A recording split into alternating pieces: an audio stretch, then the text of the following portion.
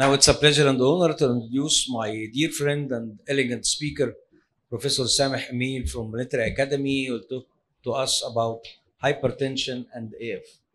Professor Sameh.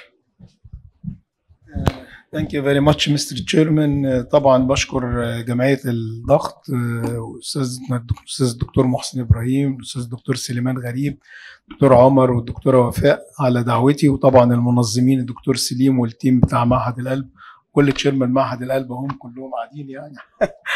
My topic will be about hypertension and atrial fibrillation. This is my agenda. Hypertension is one of the most prevalent cardiovascular disorders in clinical practice. Globally, the disease affects up to 50% of adults, and the numbers of patients are constantly growing. Hypertension control rates are poor globally, with studies suggesting as few as 1 in 5 have blood pressure control despite knowing they have hypertension.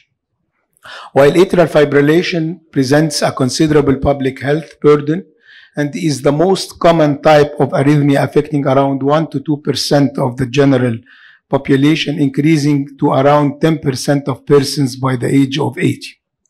AF contributes to the significantly increased risk of stroke, thromboembolic events, or heart failure, resulting in greater all-cause mortality. And hypertension is the most common independent risk factor for atrial fibrillation worldwide. Hypertensive patients have a 50% increase in the relative risk of developing atrial fibrillation compared to persons without hypertension. And there was a 19% increase in the relative risk of atrial fibrillation per 20 millimeter mercury increase in the systolic blood pressure, and 6% increase in the relative risk by 10 millimeter mercury increase in the diastolic blood pressure. However, there was an increased risk even within what is considered the normal blood pressure range. As we can appreciate from this figure that the incidence of developing AF increases with a systolic blood pressure.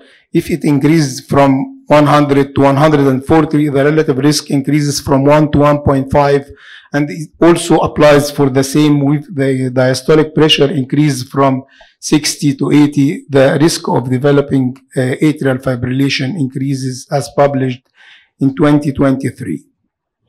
And these are the percentage of, or the prevalence of hypertension in AF trials as published in 2012. And we can appreciate from this figure in many trials that the prevalence ranges between 50 to more than 80% in most of the AF trials. In a more recent publication, 2019, the prevalence of hypertension in AF trials from 60 to 80%, while in the NOACS trials for the non-valvular atrial fibrillation, the 4 famous trials, the prevalence of hypertension is around 79%, the Rocket AF 90%, the Aristotle is 87%, and the Engage AF TIMI 48 is more than 93%. Hypertension and AF have an intimate relationship. They both affect males more than females, both increase the prevalence with age. And the raised blood pressure is a well-established risk factor, not only for new onset AF, but also for AF maintenance and progression. And both hypertension and atrial fibrillation are associated with an increased incidence of stroke, heart failure, and mortality. This paper published 2015 summarizes some clinical links between the AF and the hypertension, and they stated that hypertension is the most common cardiovascular comorbidity among patients with AF.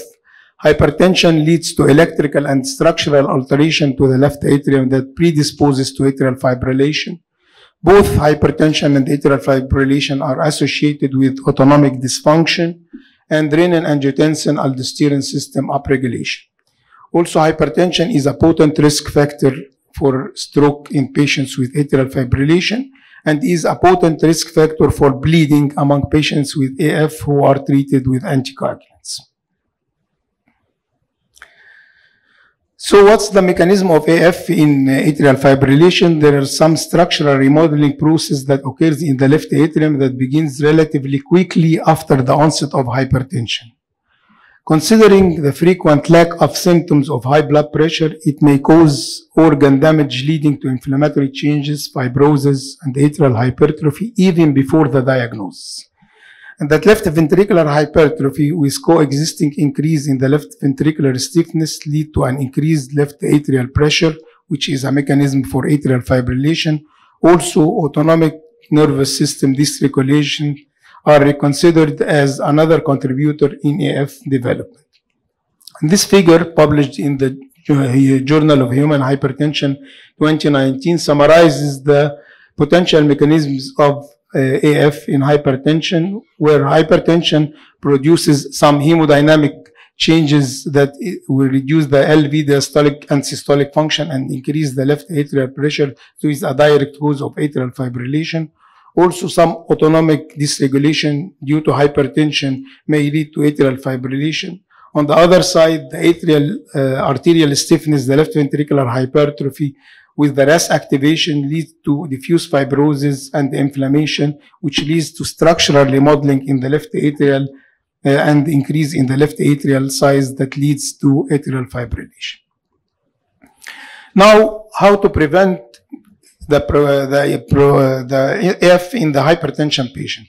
There is some implication of the low blood pressure targets in AF, and that pathophysiologically lower blood pressure results in less strain on the LV, and thus more aggressive blood pressure control may have benefits in the terms of LV hypertrophy, myocardial fibrosis, diastolic dysfunction, and retrograde atrial stretching and structural remodeling. This atrial stretching and structural remodeling serves as a substrate for AF development and persistence. So better blood pressure control improved the survival in AF patients. And this was a study published in Circulation Research 2018.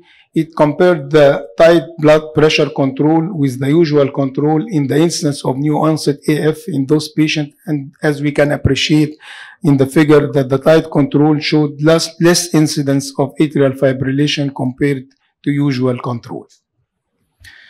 Also, there have been shown a J-shaped relationship between the blood pressure value and the incident AF among individuals who were receiving antihypertensive treatment.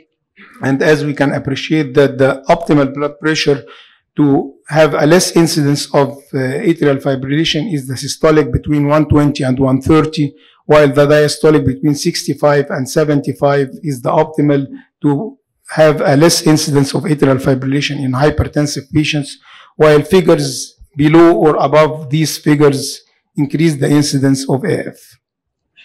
Also in this paper, in patients with left ventricular ejection fraction below 40, the optimal blood pressure between systolic between 120 and 40 showed the less proportion of time spent in AF, and also freedom from recurrent AF, while higher or lower values showed more incidence of AF. In this recent trial, which is a Mendelian randomization trial, it's talking about the relation between blood pressure and risk of atrial fibrillation, they concluded that the relationship between blood pressure and risk of AF may be causal, suggesting that strict control of blood pressure might represent a long-term effective strategy to reduce the burden of AF in those patients.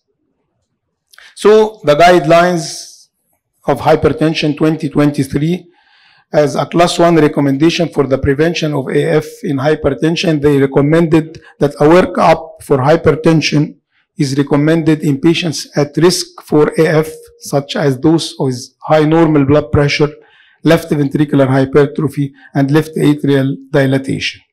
Also, antihypertensive treatment is recommended to reduce the risk of incident and recurrent AF, and it is also a class 1 recommendation. While for patients with AF and hypertension, treatment of hypertension reduces the risk of stroke and other cardiovascular outcomes in patients with atrial fibrillation, and it is also a class 1 recommendation. Finally, how to treat hypertension in an AF patient. This also was summarized with some clinical implications or therapeutic implications in the association between atrial fibrillation and hypertension.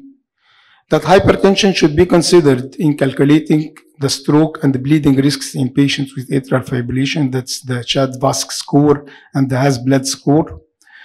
Also, hypertension remains a therapeutic target of promise in the prevention of atrial fibrillation. The use of angiotensin-converting enzyme inhibitors or angiotensin receptor blocker is evidence-based in patients with atrial fibrillation and left ventricular systolic dysfunction.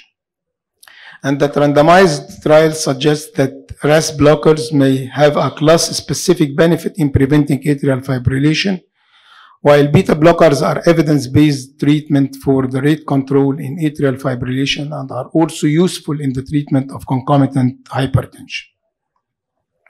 This was a Korean study on a large number of patients, around 3,100 Korean adults with oral anticoagulant naive non-valvular AF, and they showed the control blood pressure control about the prevention of these major adverse events. So optimal blood pressure with a systolic between 120 and 30 and a diastolic less than 80 reduced the major cardiovascular events, death from all cause, ischemic stroke, intracranial hemorrhage, and also myocardial infarction and heart failure admission. And the conclusion of this trial is that the systolic of 120 to 129 and the diastolic below 80 millimeter mercury was the optimal blood pressure treatment target for patients with AF under hypertension treatment. These are some statements from the recent European guidelines 2023 on hypertension and for the management of patients with hypertension and AF. First, that all major antihypertensive drug classes favor left ventricular hypertrophy regression. Beta blockers may have been preferentially used in hypertensive patients with AF. ACE, ARBs, CCBs are more effective on LVH regression than beta blockers and diuretics, with encouraging results for ACE and ARBs in the preventing AF in patients with LV dysfunction, left ventricular hypertrophy, or dilated left atrium. ARBs are also more effective than CCBs in preventing AF in patients with high-risk hypertension. There is a role for mineralocorticoid receptor antagonists that may decrease the new onset AF in patients with HFrEF or HFpEF. Also, the SGL2 inhibitors is associated with a significant decrease in the risk of incident AF in patients with or without diabetes. And this is the algorithm that was published in the European Guidelines 2023 in the management of hypertension and AF. And it's based on the heart rate from the start. If the heart rate is above 80, we can use ACE or ARBs plus beta blockers as step one in a dual combination. While if the heart rate is below 80, the ACE or ARBs plus a dihydropyridine calcium channel blocker or a thiazide or thiazide-like diuretic is the first step. The second step is to go to triple therapy, and the third step is for the quadruple therapy. This is my last slide. It's about the management of patients with hypertension and AF during oral anticoagulation. And the guidelines give us a class 1 recommendation that initiation of oral anticoagulation should ideally start if the systolic blood pressure is below 160.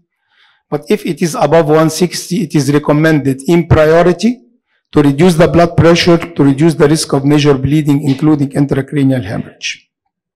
And also a class 1 recommendation is that the same treatment targets and the same choice of agents are recommended as for the general population in patients with hypertension and AF. Class 3 is that the non-hydropyridine calcium channel blockers, the diltiazem and verapamil for rate control should be used with caution because they may interfere with oral anticoagulation and increased risk of bleeding. And thank you very much.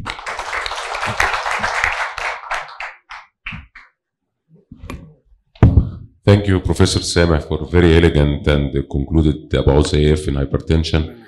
I just want to know your opinion and the panelists' also opinion about using the SGLT2 in non-diabetic, because as you said that it may decrease the incidence of AF. What's your opinion if you have a just hypertensive patient with LVH, and if do you think if giving SGLT2 giving him it may benefit, or it's out the guidelines? I think, as mentioned by Professor Omar Awad in the previous lecture, that SGLT2 is the class 1 recommendation for the HFpEF patients, which is most of them are hypertensive patients. So from this point, the management of HFpEF patients with hypertension with the SGLT2, which is the only class 1 recommended drug for the management of this entity, I think maybe the reduction in the HFpEF itself and the control of blood pressure will reduce the incidence of AF. Thank you.